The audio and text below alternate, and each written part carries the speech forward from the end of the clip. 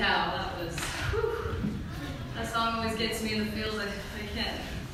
That was so beautiful. Thank you all so much for singing that. I'm very excited to be here today. Like, really giddy, actually, because I haven't been in Texas for a long time, because I went to school at BYU and then decided to go on a mission, so it's been around like 3 years or something. So being here, I love Texas.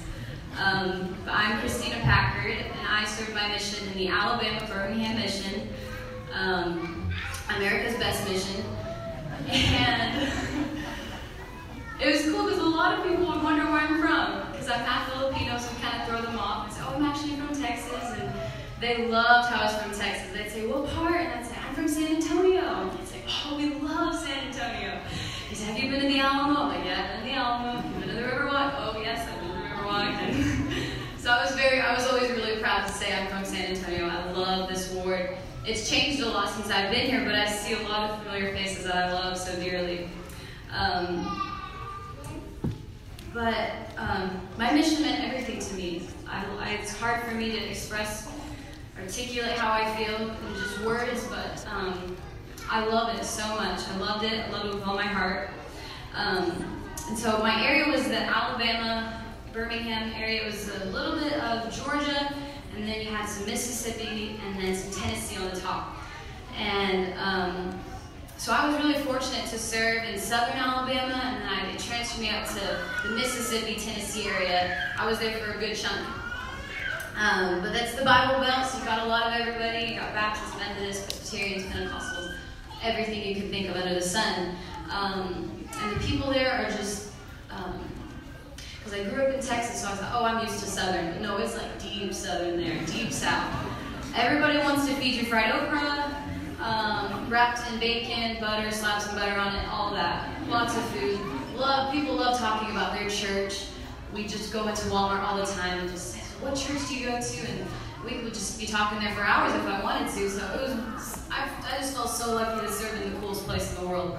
And the thing is, even if they don't want to listen to your message, they'd say, oh, well, do you want some blackberry cobbler on your way out? I'm like, yes, thank you so much. But, you know, I feel like Ammon, when he was with his brethren in the Book of Mormon, he says, yea, my heart is full, and I will rejoice in my God.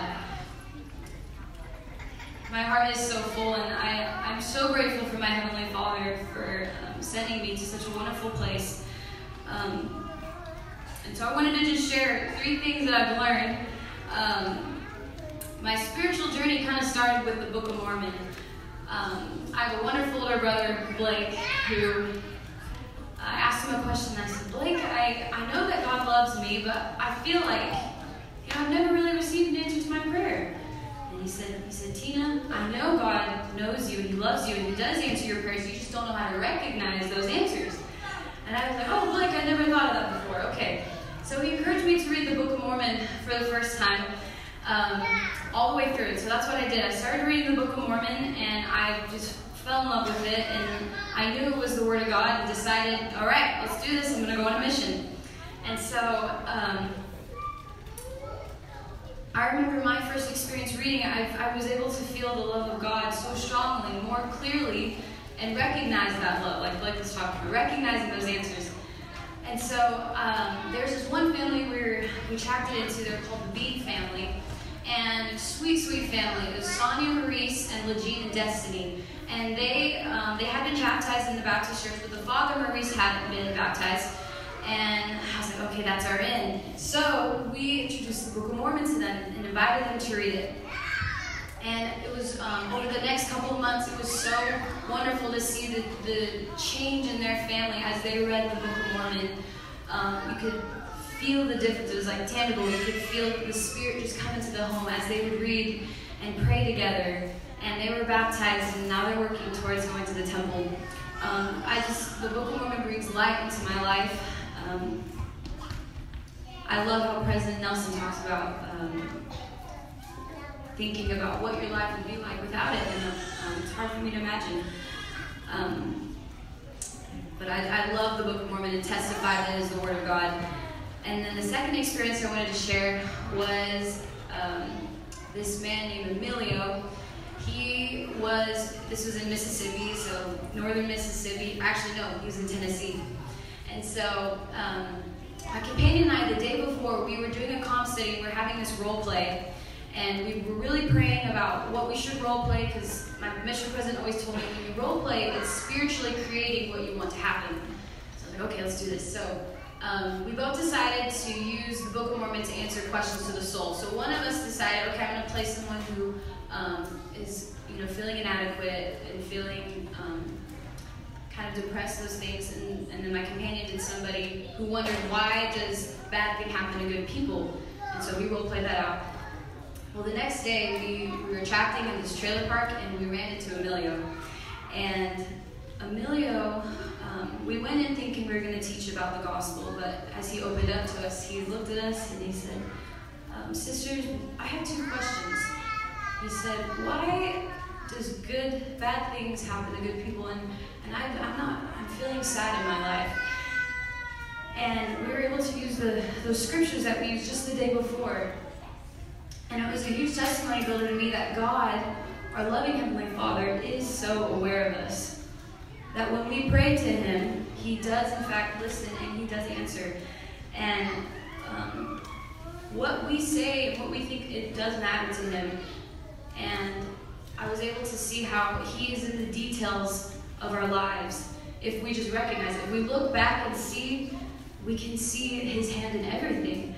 And that's so exciting to me. I just sat there and I'm very grateful. And then I wanted to read this well, first I wanted to share one more quick experience. I was about halfway through my mission, about 9 months, and I was kind of struggling, feeling a little inadequate, and I talked to my mission president. I said, President Sainsbury, how can I become closer to the Savior? I'm struggling, I need help. And he said, Sister Packard, whenever you are tracting or biking or praying or doing anything, testifying, teaching people, just imagine that Jesus Christ is right by you, that He's right by your side. Like, I want you to imagine that. And I said, okay, President, I'll do that. And so I started doing that. I would do that anywhere I went, whenever we would teach, anytime we were biking, I would imagine that the Savior was right by me. And brothers and sisters, my whole mission changed. That was the turning point. It was the game changer. When I realized that it wasn't about me at all, this was all about Jesus Christ and what He can do for people, what we can't do for them, or what they can't do for themselves. And it made me think of this scripture. In Moses 6:31 it says, And when Enoch had heard these words, he bowed himself to the earth before the Lord and spake before the Lord, saying, Why is it that I have found favor in thy sight, and am but a lad, and all the people hate me? For I am slow of speech, wherefore am I thy servant? And the Lord said unto Enoch, Go forth and do as I have commanded thee, and no man shall pierce thee. Open thy mouth, and it shall be filled, and I will give thee utterance. For all flesh is in my hands, and I will do as seemeth me good. Say unto this people, Choose ye this day to serve the Lord who made you.